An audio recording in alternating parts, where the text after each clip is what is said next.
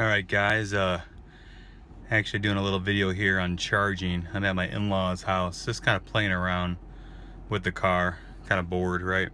So I got 126 miles of charge left, but I figured I'd plug into like 110 and see what it would do. And I actually have an extension cord because I'm quite a ways away from their garage where their power is. And you can see here it says that the charge speed reduced. So it means that it's a charge speed reduced, extension cord used, or bad wiring. I'm definitely using an extension cord. So it's pretty impressive that it's able to kind of detect that an extension cord is being used. So if you look here, I'm barely at 9 amps, 105 volts. It says here it's at 0 miles an hour for charging, so probably don't advise charging with 110 volts.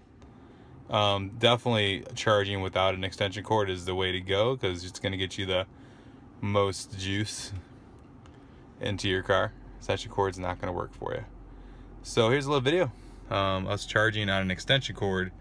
There you go.